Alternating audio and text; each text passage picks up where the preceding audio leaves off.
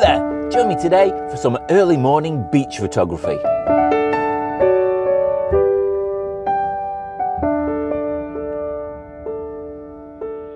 We're still away on holiday in Whitby, and I've come this morning to a place called Sandsend, which is a little bit further along the coast. Now I intend to do some beach photography, but it's very early in the morning. It's still 5 o'clock and it's pitch black outside, which is why I'm filming from inside my car.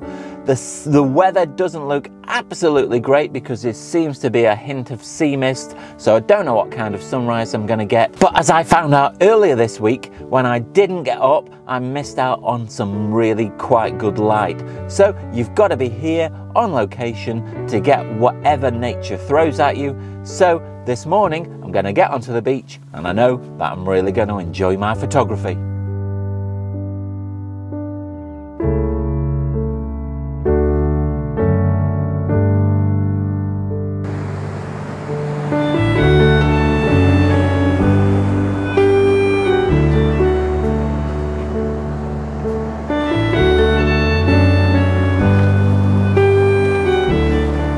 So it's not just random chance that I ended up at Sandsend this morning. There are two main reasons why I have come to this beach today. The first was because I checked my tide app that I've got on my phone, and I knew that it was going to be a fairly high tide but retreating. That was one reason. The second reason was I've seen some shots of some groins. Those are wooden posts that break up the water that stick out, and so I wanted the high tide because I want to try and get some slow shutter speed shots with the groins and the water going around them. And when I got to the beach I couldn't see the groins because one, it was too dark and the tide was very high, but now the tide has started to retreat a little bit. They've started to appear, so I'm on my way over to them now.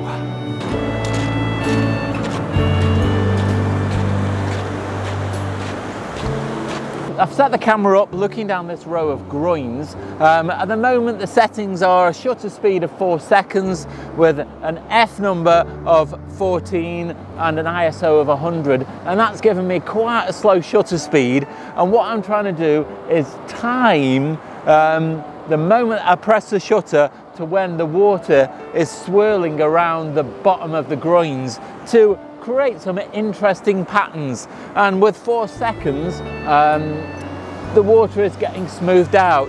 Now what I'm going to do next is I'm going to put the big stopper on the front of the camera and really smooth out the water. Now just at the moment the light is still a little bit low, and I might end up getting too long of an exposure with the 10-stop filter on the front. So I might have to wait a little while, but I'm sure I won't have to wait very long.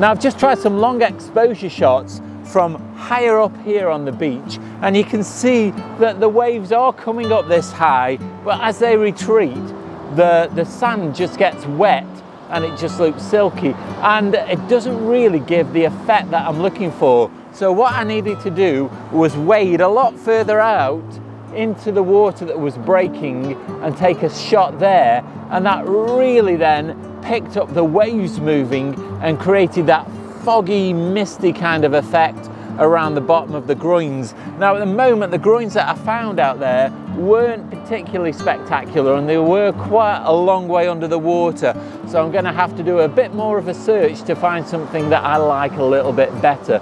But while I was stood there in the water, it did make me feel very, very queasy. As the water was moving under my feet, it did make me feel like everything was falling over, and I don't think I could have stayed there very long.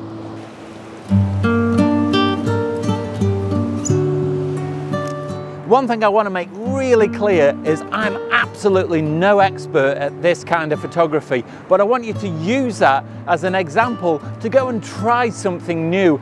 Now, I've done a little bit of long exposure shots and I've had my big stopper for years and years, but I really underuse it. It's a very niche kind of photography, but I hope that you can see from the types of images that I'm getting this morning that it's really very creative and very relaxing. Now, you don't have to be an expert to have a go at this kind of thing, because there's loads of tutorials online, and hopefully this tutorial will give you a little bit of an idea about how to go about taking shots like I'm doing this morning.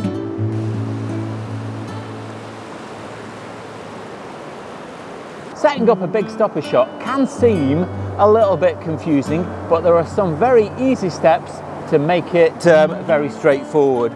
So the first thing to do is set up your camera with the composition you want without the big stopper on. That's quite important, because once you put the big stopper on the front, you're really not going to be able to see, you're not going to be able to focus, so it's going to be very difficult to actually get what you want. So I've set up a composition here, and I've got the exposure. Now, it's important to make a note of the exposure without the big stopper first of all, because then you need to do a conversion to find out what settings you need when you put the big stopper on the front. Now, there are two ways of doing this, two simple ways. There's a little card that comes with the big stopper, and that's got all the conversions on, and there's also an app that you can download for free. This is the Lee big stopper, and so you can download the Lee app, but basically that, I'll show you this as a screenshot, has two dials, so you can dial in the shutter speed, and that will tell you from the shutter speed you've got on the camera to the shutter speed you should have when you put your big stopper on the front. So at the moment I've got 1/100th of a second, so if I dial that into the app, it will tell me that I need around about a 12-second exposure. So what I'll do now is I'll put the big stopper onto the front of the camera, and then I'll dial in the exposure of 12 seconds. There we go, that's 13, that's close enough. And then I'll take the shot. And what that will do then is it'll leave the shutter open for 12 seconds, the water will come in and out, and it will go very misty and milky, and we've got our big stopper shot.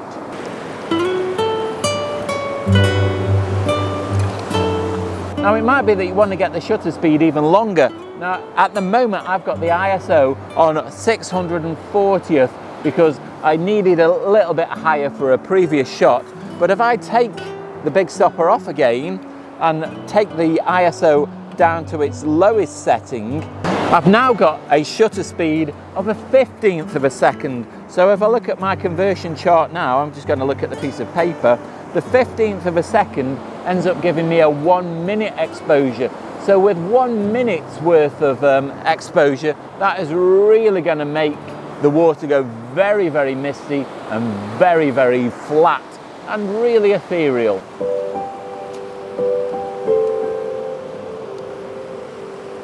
Now, if all of those settings sound a little bit complicated, you can simplify it even further by using a 30th of a second on the back of the camera, and that translates to a 30-second exposure when you've got the big stopper on the front.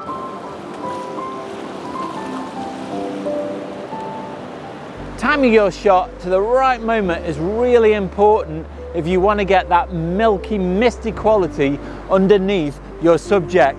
So at the moment there's a wave coming in just here that is breaking with white foam. So as it comes underneath the groins, that is the moment to press the shutter just before it comes under. Now, that wasn't a particularly spectacular one. There's a better one coming in, but a bit of trial and error and getting that white bar of foam moving under the groins will give you that misty quality underneath, because the shutter will drag that white out and it'll just look like clouds underneath the groins.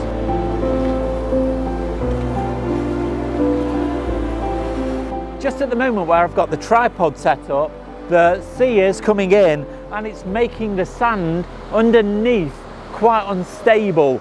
So to stop the tripod leg sinking into the wet sand, what I've done is I've got some CDs. Now, these are just blank CDs. Now, we tend not to really use these anymore because everybody tends to use memory sticks and that kind of thing. So I've got loads of these blank CDs knocking about, but if you put these underneath the tripod legs, it stops them from sinking into the sand. Now I can't take credit for this tip, it comes from a certain Mr. Heaton. Thanks, Tom. It's about an hour now after the sun has risen, and so it's getting quite bright, probably a little bit too bright for these long exposure shots, but I hope I've given you some good ideas this morning.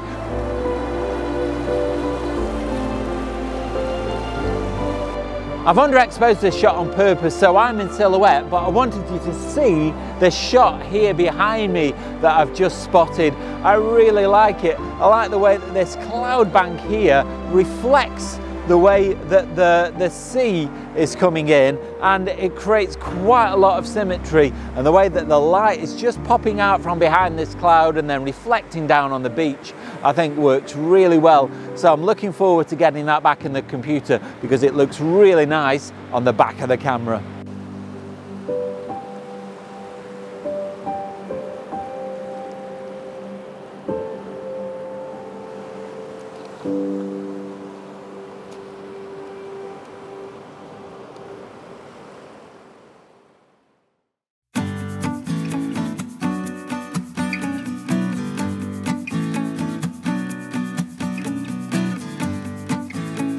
Well, I hope you found that video useful. It's certainly a technique that I've not used a lot, so it's sharpened up one of my photographic skills, and I hope you found out a few new things as well, and maybe given you some ideas about a technique that you could try. Now, when I got here to the beach this morning, I didn't know what to expect, but it does go to show that a little bit of planning does help. By getting here for the high tide, I've managed to get the water around these groins, which had particularly come to photograph.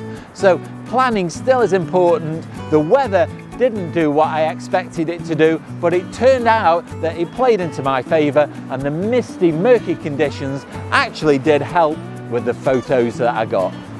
Well, I hope you've enjoyed this video this morning and maybe learnt a few new techniques. If you have, let me know down below in the comments, or nip over to my Instagram account, that's @Photography. You can leave me your comments there, and you can also see lots of my pictures.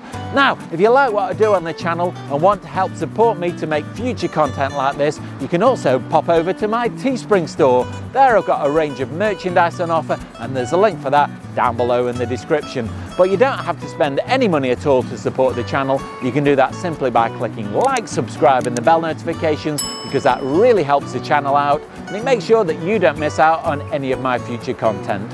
Watch out for next week's video. That goes live on Sunday. In the meantime, you can go and check out this video just up here. But all that's left now is to say, stay safe, and I'll see you soon.